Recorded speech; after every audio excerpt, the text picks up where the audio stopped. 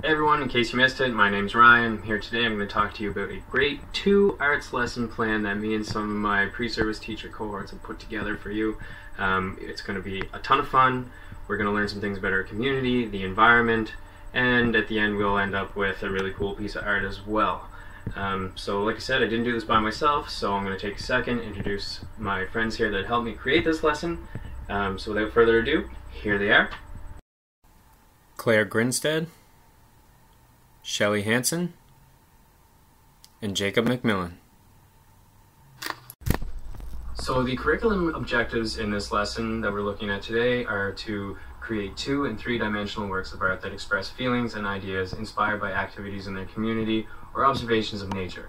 There's also using elements of art and design and artworks to communicate ideas, messages, and understandings. And finally, we're looking at using a variety of materials, tools, techniques to respond to the particular design challenge. So without wasting any time, let's get into it. Here's what you're going to need.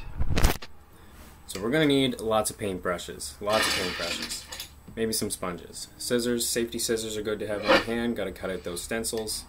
We want some paints. Generally signs are 2 colors, but hey, let's get creative, give them lots of options.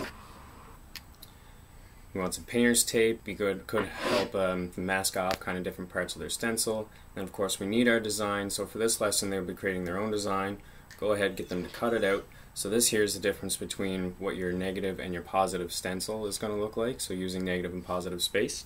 So the one on the bottom here is an example of negative, where you're filling in the space that you cut out, and then the cutout is the positive, where you'd be using it to protect the surface that you're painting over.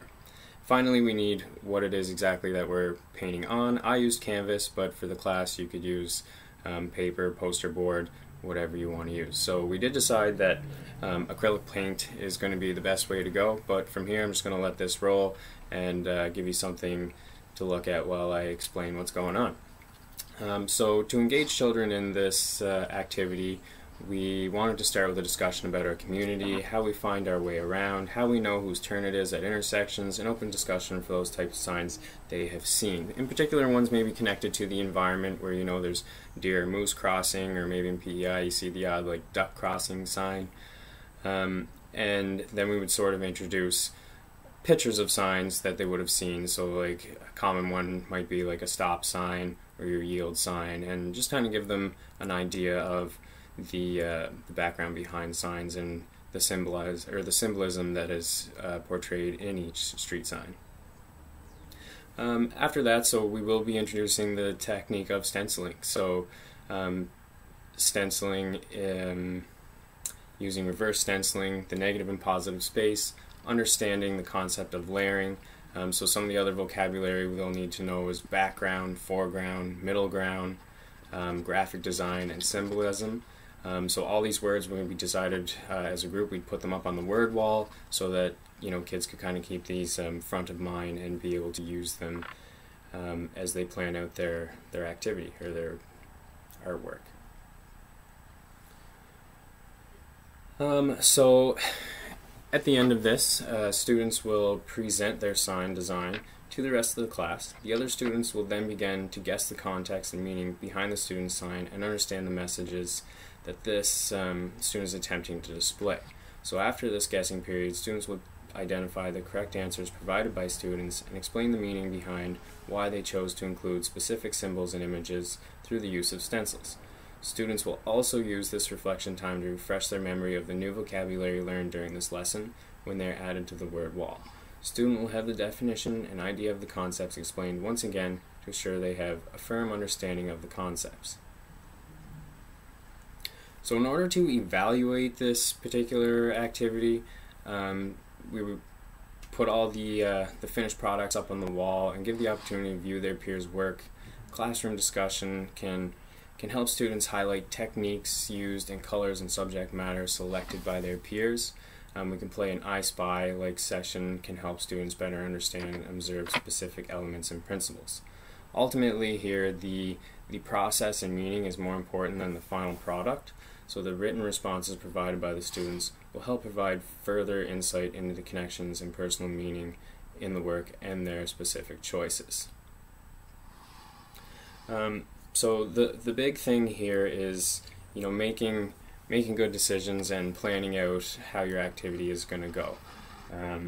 So we all did have the chance to put this lesson under the microscope, as we all kind of tried to make our own final result.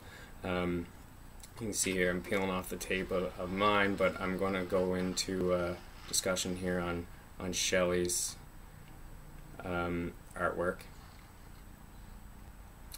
And to start things off here, so this is Shelley's unicorn crossing sign. So her reflection, so, and I quote, "For this activity, I was thinking about the effect that people have on the environment. We should protect the animals. I know that unicorns are not real and just in stories. If we are not careful with the way we treat our animals and their habitats, they may become stories too."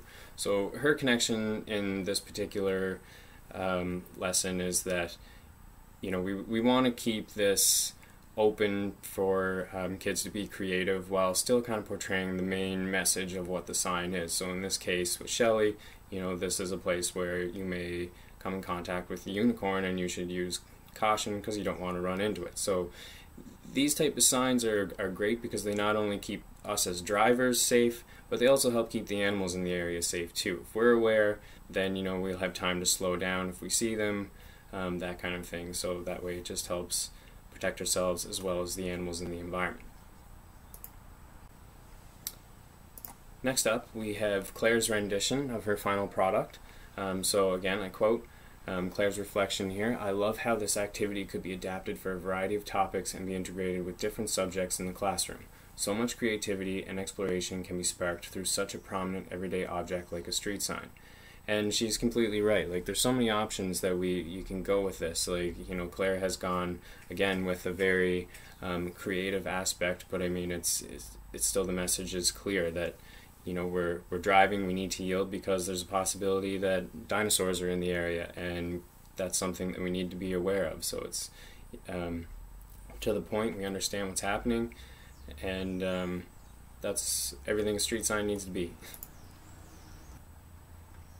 Finally, we have Jacob's finished product. So he chose a little bit more of a symbolic sort of approach, and his reflection, quote, "After completing this activity, there are several aspects that I would have adjusted in preparation. I would have sooner the use of plastic stencils to make things go much smoother and reduce frustration of handmade paper stencils.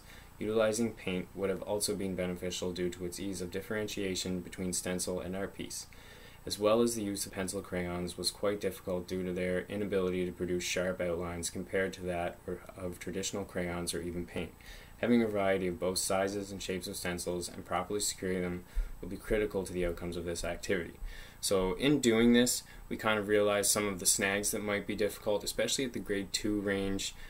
So it's important to reiterate in the lesson that they carefully think about how it is they're going to portray their symbol. So I mean, if it gets too intricate, or if, you know, they're using letters and they're really tiny and close together, they're going to have a hard time not only cutting it out, but the stencil process as well. Like if there's not enough space between the lettering, you know, it's going to be tougher to keep those little bits taped down, and you will see some bleeding of the paint underneath, and instead of, you know, crossing, you could just end up with a smudge mark, which will ultimately impact your finished result of what it is you're trying to show on your sign. So in this case here, Jacob took the environmental approach where, you know, he wants you to yield when you think about using too much water.